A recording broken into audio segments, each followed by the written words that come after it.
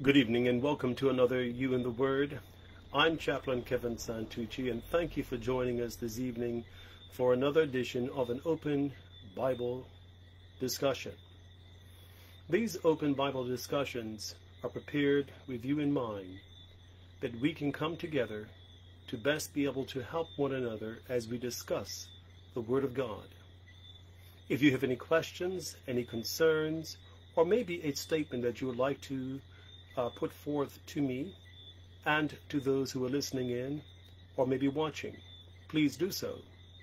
I encourage your participation, and I think it's healthy that we should be able to dialogue one with another. With that said, friends, we invite you to turn your hearts with me unto God as we seek His face for another evening open Bible discussion. Father, we come before Thy presence this evening in the name of Jesus. We are thankful for You keeping us and protecting us since the last time which we have been here. Now we ask You go before us. Bless Thy people with me as we endeavor to share this evening's message. In Jesus' name we pray. Amen. Our message this evening is part 2 of a message which I shared with you last week. There are some who are tuning in with us for the first time, and we do thank you very much for tuning in with us for the first time.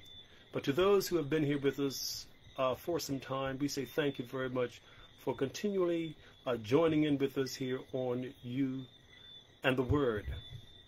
Our message this evening is entitled, Listen to the Voice of the Teacher, Part 2. I want to thank you, first of all, for those who have made comments last week on our discussion. There were some who made some strong comments, and there were others, friends, who made general comments. But I want to say to all of you who made any form of comments, thank you very much.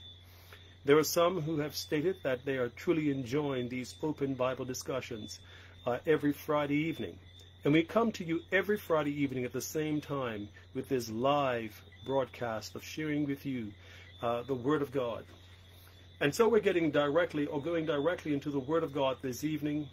And I'd like to just recapitulate last week on a few points which we had talked about. Last week, if you were here, we learned that Jesus was a teacher whose teaching was unique. Now, friends, the Bible says that the people were astonished at His doctrine or His manner of teaching. And that means that there was something special about the teaching of Jesus Christ, friends, that caught the attention of everybody. Would it be that when preachers or teachers preach, that they preach not just to a certain classification of people or a certain group, or neither a certain ethnic group, may I be more specific here, or maybe your homeboys, but they are able to reach everyone. This was the ministry of Jesus Christ. It was His desire to reach and meet the hearts of everyone. Jesus taught in such a way that people felt so comfortable with His teaching. We also learned last week that Jesus was a teacher who was not appreciated by His immediate family and community. Now, friends, this comes with many problems, because some would tend to think that in the areas which you're brought up in, or maybe the church that you have grown up in, the community you've grown up in, people would, yes, dearly love you, particularly if you've gone overseas, done further studies, you've come back home, or may have been on some various missionary journeys. People should at least appreciate these sort of people. But friends, this is further from the truth. The truth be told, friends, that many people really envy or show some form of jealousy or disgust to people who are trying their best to help other people. Now, some would ask the question, why? Well, the biggest question in the question is this here: why not? If Satan hated Jesus, friends, definitely he would hate His followers. I like it the way how those in Hawaii put it, that those who are Christians are considered as Jesus boys and Jesus girls. And if you be Jesus boy or Jesus girl, that is following the dictates or the will of God, friends, then you're going to be hated. The Word of God reminds us in John, think it not strange concerning the fiery darts which are to try you as though some strange thing happened unto you. But rejoice. You see, friends, we're going to all go through some form of challenge. But the greatest challenge comes not just from the community or from your family, your immediate area, or your organization, but when it comes directly from the congregation that you actually grew up in. Wow. That is really a big one there, friends. And when we consider the way how people tend to treat one another in various congregations, you wonder, is this here the Church of the Living God, or is it just some organization or structure, you know, where people come and go, or when you promote or demote various people? You know, friends, we need to get it together. And as one said, friends, we need to learn the lesson of the children. They're found in Mark chapter 10 and verse 16. Jesus said that unless we become like little children, we will not enter into the kingdom of heaven. So we need to learn the lessons of which Jesus is teaching us here through the Word of God.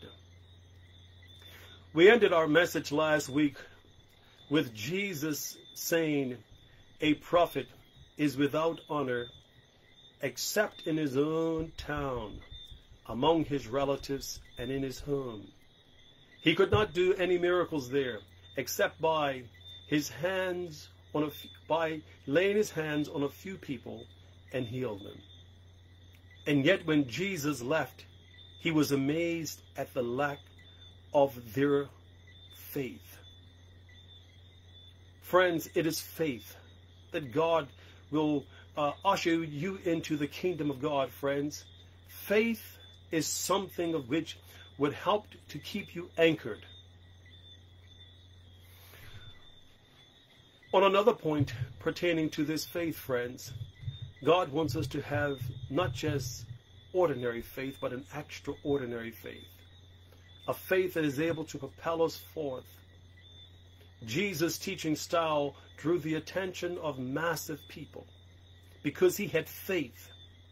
He went and he prayed to God, and he had faith believing that God will send the people. His style was also one that showed he had authority. He was able to execute ministry in such a way, speak in such a way, that caught the attention of everyone. Would it be, friends, that God would have us move in such the same way? The common people were astonished at Jesus' doctrine. He was not a scribe. He had no religious credentials. Yet he spoke like a king with authority. The rabbis and the scribes, we said last week of the day, loved traditions.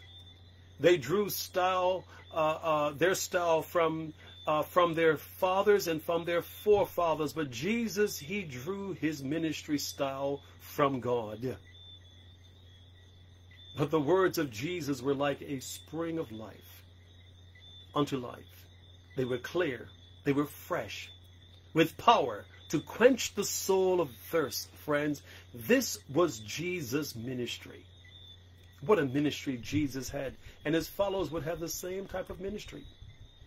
Jesus was a teacher who was not appreciated by his immediate family. What a ministry. We're going to move on, friends, because we see here that God wants us to possess faith, yes, but he wants us also to be able to use this faith to help in the salvation of others. Because faith is trusting God. Faith is believing God and believing that he loves us and knows best what is for our good. And so we see that faith leads us to choose his way. In places of ignorance, faith accepts his wisdom. In places of weakness, faith accepts his strength. In places of our sinfulness, faith accepts his righteousness. Our lives, ourselves, are already his by faith. The acknowledgement of him by faith. We accept the ownership of him in our lives and accept his blessings, his truth by faith, his righteousness by faith, his purity by faith, having been pointed out as sacred of life to success, we accept it by faith. It is faith that puts us in possession of the principles of God. Faith. Faith needs no introduction, friends. But faith is one that we need to possess, because God invites us to grow our faith. Faith works by love that purifies the soul from all sinfulness. Thus the soul is perfected in love by faith, and heaven found grace and mercy through Christ's precious blood. How can we fail to be tender and merciful unto those of whom we come in contact with? And by grace are ye saved, the Bible says, through faith. Ephesians 5 verse 8. The mind is educated to exercise faith rather than cherish doubt, suspicion, jealousy. And so we see this evening, based upon what we have learned last week, friends, that we are to walk by faith and not by sight. Which leads us to this evening's message, listening to the voice of the teacher, part 2. Now, Jesus was a compassionate teacher. And what does it mean to be compassionate, friends? It means to have a sense of understanding that someone who is less than you is in need of someone like you. I'm going to put it the way how Jesus said, because it is said Jesus did not separate his compassion from his ministry or his teaching. When Jesus landed or saw large crowds, the Bible says that he had compassion on them because they were like sheep without a shepherd. And so he began teaching them many things. I want you to understand that Jesus looked upon any need as if, quote unquote, he was the owner or the person able to help that need. And although he did not have the money, and although he did not have all the necessities of which men possess, by faith he was able to help people and help their needs. The Word of God helps us to understand, friends, that Jesus was a teacher's teacher. Now, what does it mean to be a teacher's teacher, friends, is that people look up to you and they appreciate you. But here it is now that teachers, when a teacher appreciates you, friends, that means something when a teacher appreciates you. One day the Bible says Jesus was teaching. I'm reading from Luke chapter 5 and verse 17. And the Pharisees and teachers of the law were sitting there. Now note with me, friends, the Bible says, and they had come from every village of Galilee and from Judah and Jerusalem. And the power of the Lord was with Jesus to heal the sick. Notice, friends, as Jesus is about ready to step forth to touch and to heal, friends, the teachers were there looking at Jesus. He was a teacher's teacher. The Pharisees and the teachers were all there, looking and observing the teacher.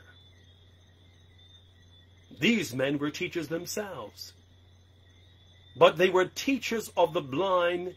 They were blind teachers leading the blind. I want to put it in its right context. They were blind teachers teaching the blind. They themselves were in need of light. Now there's something, friends, when someone comes into town who knows more than you. If you're humble, you would now attend to that person's knowledge, or at least seek their knowledge somehow.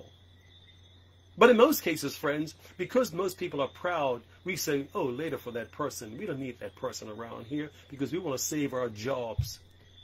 We want to save our titles, and we want to save our this and our that. But friends, if we truly, truly believe that what God has given unto us is something worthy, But because we do not presently possess it, then we're going to listen intently to those who possess that special gift. It doesn't mean that you will not have it, but at that time you do not possess it. And so here it was that Jesus now had come into town and he was teaching. And the teachers were looking and observing the teacher. Take time out, friends. If you are a teacher and there is someone who knows more than you or able to help you, be humble enough to learn from that teacher. Let's move to another point this evening, because we see that Jesus, he was a teacher who pleased people first. Now, there are a lot of people out there, friends, but they are self-motivated. Motivated, nothing wrong with being self-motivated, but they are self-motivated to please themselves. Jesus, although being self-motivated, and really he was motivated through the Holy Spirit, it wasn't of self, but through the Holy Spirit. But he was motivated to help someone else. He did not do what he did to help himself. He did what he did to help others. There are many people, friends, during this time of the year, they're running for their various governments, leadership, and the like, friends, and they're actually doing it for their personal gain. Now, there are some who are running, and or in a particular area of trust, of which they are doing a work which they sense, and they're not doing it for their own selves. They are doing it because they sense that there is a need, and they're doing it for someone else. They're not in it for money. They're not in it for gain, personal gain. They're in it to help someone else. We're going to pick up on this story here as Jesus here, being a teacher, as he was a teacher of pleasing others. Let's pick up the story here, and we're going to pick it up here from the Word of God. We're looking here at Luke chapter 13. And we're going to pick it up here from Luke chapter 13, verse 10 to 17. It's a little bit of reading, 7 verses, not much, but let's read it together. Yes? And it says, on a Sabbath day, Jesus was teaching in one of the synagogues, and a woman was there who had been crippled by a spirit of 18 years. She was bent over and could not straighten up at all. When Jesus saw her, he called her forward and said to her, "Woman, you are set free from your infirmities." Notice Jesus now ministering to the needs of this woman here. Then he put his hand on her, and immediately she straightened up and praised God immediately. I heard you all out there singing out hallelujah. At least I'm saying it for myself. Hallelujah. This was a miracle. Immediately. Now, notice what takes place next. Indignant because Jesus had healed on the Sabbath day, the synagogue leaders said to the people, "There are 6 days for to work." Notice how now they speak about Jesus' miracle. So come and be healed on these days, not on the Sabbath day. Why will you heal on the Sabbath day? There are 6 days of which you can go to King Edward Memorial Hospital or any hospital within the district of your area. But why will you want to go to that hospital or to the hospital on the Sabbath day? Notice what Jesus says to this point now, this very important point of healing. There are 6 days which you can go to the pharmacy. But why will you want to go? Will you want to go to the pharmacy on the Sabbath day? Notice how Jesus replies to this comment. And the Lord answered, "You hypocrites." You know, friends, sometimes it's good to call people by their right name. Call them who they are, hypocrites. You see, a lot of folk here are doing all sorts of things and saying all sorts of stuff, friends, but they don't mean it. Matter of fact, if you did something, they'll tell you what you're doing is wrong and then turn around and do it themselves. Hypocrites. Jesus said, you hypocrites, doesn't each of you on the Sabbath day untie your ox or your donkey from the stall and lead it out to give it water? Then should not this woman, a daughter of Abraham, whom Satan has kept bound for 18 years. Notice now, Jesus here up in their throat, and he's talking to them now down in their mouth, and he's speaking to them here, eyeball to eyeball. Shall not this woman be set free on the Sabbath day from what she had been bound all these years? And when he had said this, notice what happens next. All his opponents were humiliated. It didn't say that they were humbled. It didn't say that they said sorry. It said they felt humiliated. Now, you know what happens when a person feels humiliated, friends. They're thinking of ways of how to get back to you, of pulling you down and straightening you out, even though you're telling the truth. But the people were enlightened by all the wonderful things he was doing. They didn't touch him that day. Sometimes, friends, it's best to call people by their right name. Now, the Word of God says that Jesus was a teacher who taught with authority and purpose. There's one thing, friends, to teach with authority. But there's another thing to teach with purpose. Everything that Jesus did, friends, it was a purpose behind everything that he did. But when he spoke with authority. Kings and those who were in authority had to now come off their thrones and listen to Jesus. And on several occasions, Jesus was approached and questioned about his authority as a leader.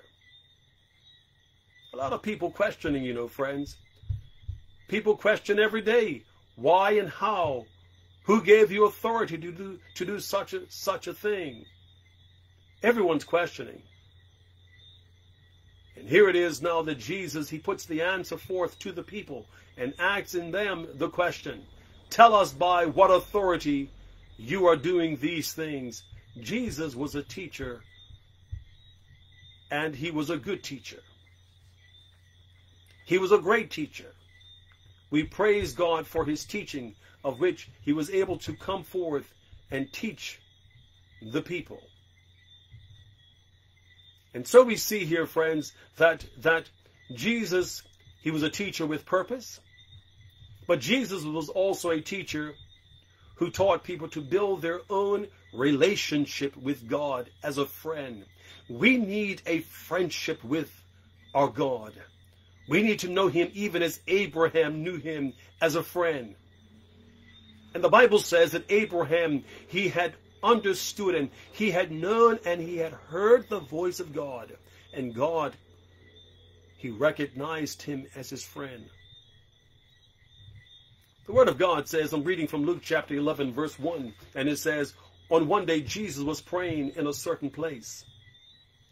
And when he finished, one of his disciples said to him, Lord, teach us to pray, just as John taught his disciples to pray. Now, I'm picking up here in Matthew chapter 6, verse 9 to 13. I'm going to just abbreviate it because it says, for more, we need to understand this point here, that for more on this thought here, friends, it says here, and Jesus elaborated stating, Our Father, who art in heaven, hallowed be thy name, thy kingdom come, thy will be done on earth as it is in heaven. Give us this day our daily bread, and forgive us our trespasses, as we forgive them who trespass against us. And lead us not into temptation, but deliver us from the evil one. For thou art the kingdom, the power, and the glory. Notice here, friends, as Jesus was teaching the disciples prayer, He said, when you talk to your Father, Abba, who's in heaven, speak to him as a friend. Because God wants to know you as a friend. As Jesus now would leave his disciples, friends, they were amazed. And here is an amazing fact of all. And that is this. 90 times Jesus was addressed directly in the gospel. 90 times he was addressed in this context here. Matter of fact, the word Father, friend. You see, these were the words of which the multitude was caught up in, and they understood clearly. Thus was how the disciples referred to him. Jesus himself used the term when he said, you call me teacher. And rightfully so, Jesus was a teacher's teacher. So 90 times Jesus was referred to as teacher. But at the same time, friends, through all of those times referred to as a teacher, friends, he wanted you to know God the Father as a friend. And what a teacher he was, to point us unto one who was also lovely. But God has a people who are among the blind of the earth. I want to go on to read a point of scripture here. It says here in Matthew chapter 15 and verse 14, now with the best effort put forth by most people, looking for the change, the people became confused. And they were being led by blind leaders. And Jesus had to put it this way here, let them alone. They be blind leaders of the blind. Jesus had to speak directly to the blind leaders. And today, friends, I speak directly to you, who of which consider yourself as a leader of God, but is not leading the people of God in the right direction. The Bible says that you are also a blind leader. And if the blind lead the blind, both shall fall in the ditch. Leave them alone. But God has a people who are among the blind. And so he sends a message to them to awaken them out of their sleepiness and to give them light, to guide them through this treacherous way. And I'm picking up in Revelation chapter 18 and verse 4, the Bible says, and I heard a voice from heaven saying unto me, come out of her, my people, that ye be not partakers of her sins, and that ye receive not of her plagues. Notice now, God is speaking to them who are in the household of the blind, being led by blind teachers. In the last work of which God shall do on planet earth, of warning the world, two distinct calls are made to the church. Two distinct calls are made to the church. The second angel's message in Revelation chapter 14, blessed are them, friends, who listen to this message. The word of God says, Babylon is falling, that great city, because she had made all nations drink of the wine of the wrath of her fornication. And in the loud cry of the third angel's message, a voice is heard from heaven saying, come out of her, my people. The text I just read earlier in Revelation chapter 18 and verse 4. Come out of her, my people, that ye be not partaker of her sins, and that ye receive not of her plagues. For her sins have reached unto heaven, and God has remembered her iniquity. As God called the children of Israel out of Egypt, that they might worship him and keep his Sabbath, as we see there in Exodus chapter 16. The word of God says here that this special manna that fell from heaven was collected specially on Friday, the 6th day of the week, a double portion, and was held over on the Sabbath day, and nothing went wrong with it. God was teaching lessons after lessons after lessons, of which we ourselves are listening to, friends, will be further ahead today if we were obedient. The Word of God says that after the truth had been proclaimed as a witness to all nations,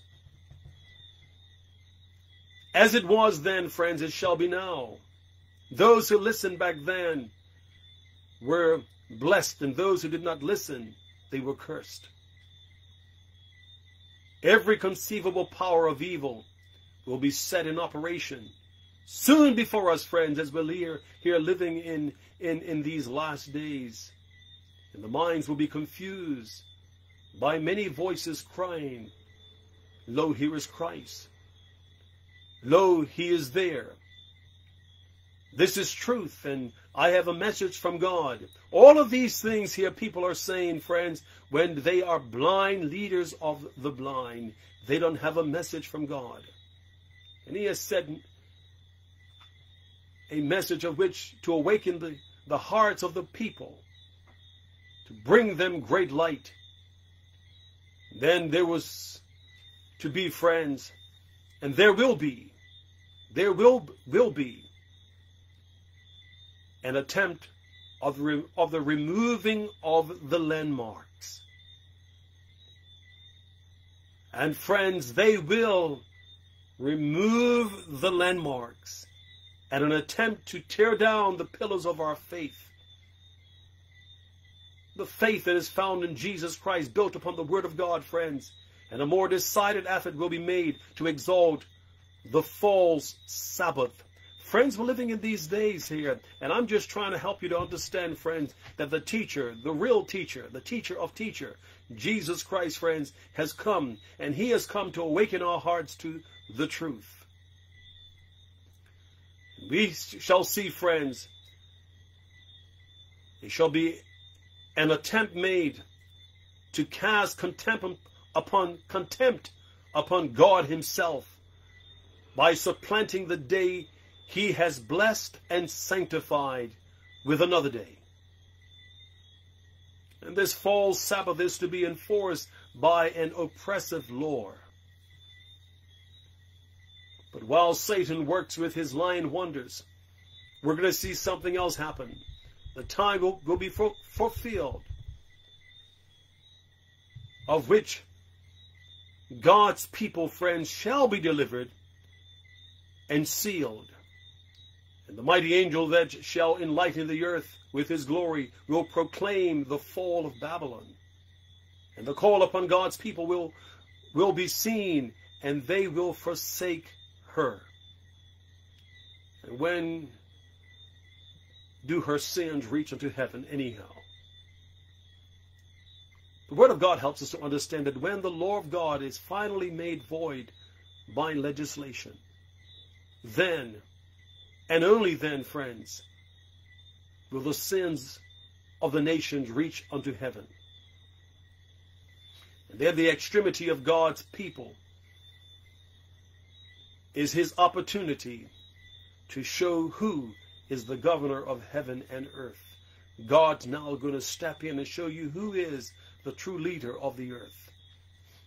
And as satanic powers is stirring up the elements from beneath, soon to come, friends, God will send light and power to his people, that the message of truth may be proclaimed to all the world. There's an enlightenment that is taking place even among us, friends, which leads us to this threefold union of religion. This threefold union of religion. The Word of God says in Revelation chapter 16, verses 13 to 14, "And I saw three unclean spirits like unto frogs come out of the mouth of the dragon, and out of the mouth of the beast, and out of the mouth of the false prophets. For they are the spirits of devils, working miracles, which go forth unto the kings of the earth and of the whole world, to gather them to the battle of the great day of God Almighty." Friends, this is the battle of which God has spoken of, but we see these three unclean spirits. And by the decree enforced, the institution of the false power, in violation of the law of God, the United States will disconnect herself fully from righteousness. Now, I'm going to say something here. Although we see an election taking place in America right now, and although we see all sorts of things being shared across the air, truth and lies, all sorts of things are coming forth. I'm not pointing fingers at no one, but I'm saying to you, truth and lies are being executed and pronounced across the airways. There will come a day when the United States will disconnect itself fully from righteousness. And when Protestantism shall stretch forth her hand across the gulf to grasp the hand of the apostate power, when she shall reach over the abyss to clasp hands with spiritualism, when under the influence of these spiritual influences, this threefold union, spiritualism, apostate Protestantism, and Catholicism. When all these unions now gather together, I'm not pointing fingers at anyone, I'm only speaking principles of truth to everyone. Then we shall understand the influence of the threefold union. And the United States shall repudiate every principle of its Constitution as a Protestant and Republican government, and shall make provisions for the propagation of false worship and delusions. And then we shall all know that the time has come for the marvelous working of Satan, and that the end is near. Friends, we are here at that very moment here in history. And so this election here that's taking place in America is more than just an election, friends. This election will determine furthering of this power, moving quicker, or being sustained just a little while longer. And if it's held a little while longer, friends, we know that there's still people who are there that needs to be rescued. What are we doing to try to rescue the perishing, care for the dying? But if God allows the powers to pursue, and whoever comes in power who is now not moving with God, then we're going to see a quick movement of probationary time ending. And we're going to see a quick movement, friends, of a legislation to legislate or enforce your worship. My worship. And so we see here this evening that the ground is set. The stage is already put in place. And we're seeing the powers moving right now. Protestantism will in this act join hands with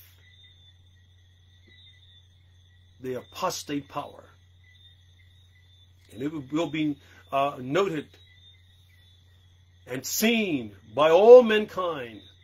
And people are going to ask the question, then, is there any room in God's kingdom for me now? Oh, friends, today, while you hear his voice, harden not your heart. This is an opportune time for us to make our calling and election sure. And so we see that this threefold union is moving ahead based upon the word of God. And they worship the dragon which gave power unto the beast. Revelation chapter 13 and verse 4. He had two horns like a lamb. Republic and Democrat. That's the two horns. And he spake as a dragon, though professing to be a follower of the Lamb of God. Man became endowed or endued with the spirit of the dragon. And they professed to be meek and humbled, but they spake and legislated with the spirit, not of God, but of Satan. These are the days that we're living in, friends, showing by their action that they are the opposite of what the profess ought to be. We're living in that day, friends.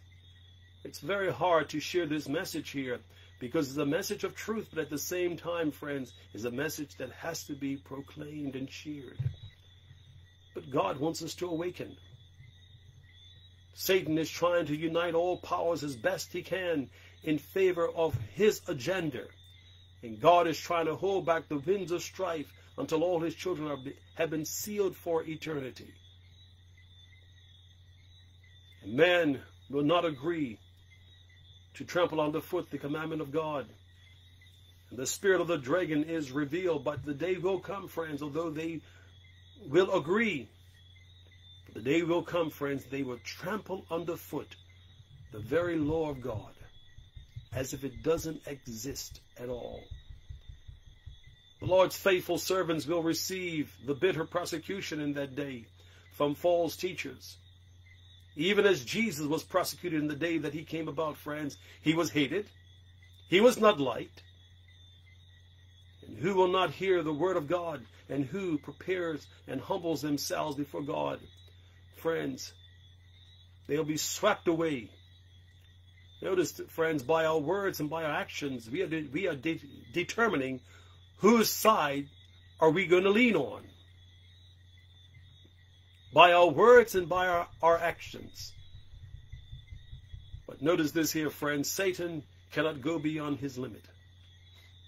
The Lord will be the defense of his people. He will regard the injuries that are done, and he look upon them carefully. He would understand what is happening. But he will regard what is being done to you as being done to himself. And he would take offense against the things that are being done against you. He understands, friends, the days that we're living in here. And he understands we're living in the times of which God is trying to awaken us. Oh, friends, will we not awaken to his Holy Spirit today? Will we not listen to his voice today? Oh, friends, God is speaking to us. And he's speaking to us carefully. He wants us to understand that we're living in a time of which he's trying to awaken us to a place of which he wants us to have eternal life. Let us hear the voice of God speak to our hearts this evening. Let us do the will of God in these closing days, friends, walking in his will. Let us understand that corruption of truth is also taking place around the world. And thus, if any man shall say unto you, Lo, here is Christ, or there believe it not, corruption, corrupt teachers. Matthew chapter 24 and verse 23. I'm coming home on this point here as we close out this evening's message.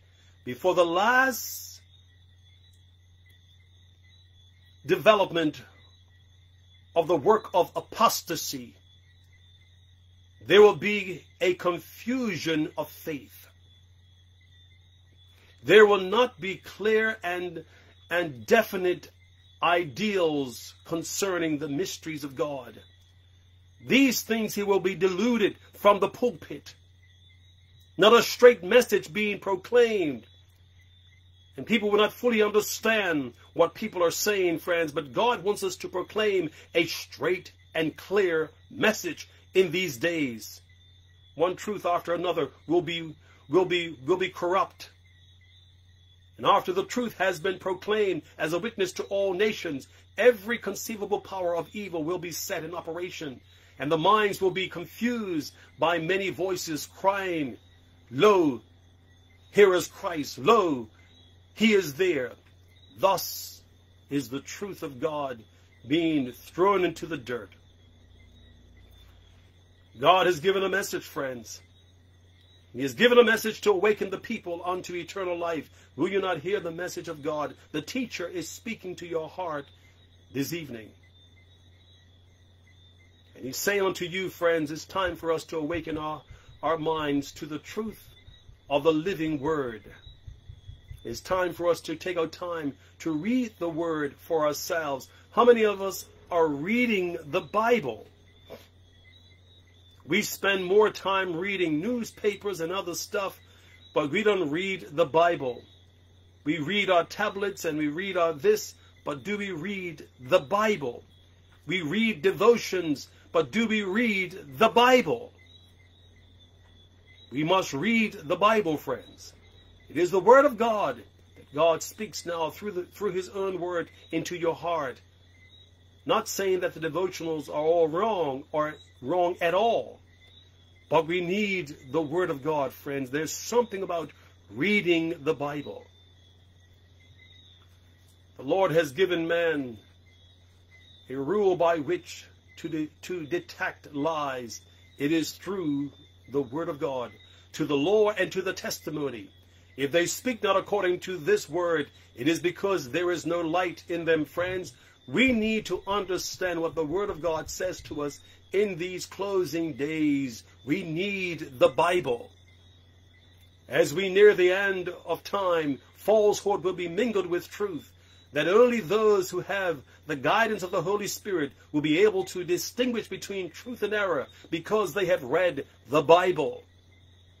We need to make every effort to keep the way of the Lord.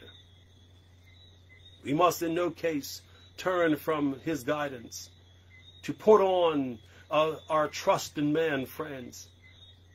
The Lord's angels are appointed, as He has said, to keep us in a straight way. But friends, it is through the Word of God that God now brings back to your remembrance the things that He has said to you at the appointed time when you needed them. But we can only have them through reading the Bible. And every day we are to come to the Lord with full assurance and faith, to look to Him for wisdom. Thus, who are guided by the word of the Lord will discern with certainty between falsehood and truth, between sin and righteousness, between faith and doubt, between what's good from wrong. God is calling us today, friends, to read and to study the Word of God. Listen to the teacher speak to your heart this evening. His name is Jesus, friends, and He's saying to you and to me to come back to your first love. Come back to the place of which you had first sought me through the Word of God. For Jesus is the teacher, and He speaks to our heart this evening. He is the educator. He is the principal as well, friends. But He says to us, come back to the Word of God. God encourages us to come. Will we not listen to the voice of God this evening? It is my prayer that you have heard something that have actually been able to cause you to look again and look at the Word of God for itself, friends. Take the Word of God for itself. Let God be true and every man a liar. It is my prayer that God will keep you until we meet again. May He strengthen you. May He sustain you. And may His love abide in your life, both now and forevermore. It's my prayer. Let us pray. Father, indeed we are thankful that You are the great teacher. And so we ask anew that You'll come into our hearts. Guide us, protect, and keep us faithful, we pray. And now unto Him who's able to keep us all from falling, slipping, and stumbling, who's able to present us faultless before His throne, to the only wise God be glory, dominion, power, both now and forevermore, is my prayer for each person listening in this evening, in Jesus' name. Amen. Friends, it has been a pleasure being with you this evening on You in the Word. Join me again next week for another You in the Word broadcast. We've been looking at the teacher, part 2. Listen to the teacher, part 2. And if you've been blessed through this evening's message, write me. Let me know how you have been blessed. If anything I've said that may have caused you to think or wonder, or you may have a question on a certain point, please share that question with me that we may look further and talk with you individually on these things. May God bless you and keep your family as well. Until we meet again, is my prayer in Jesus' name.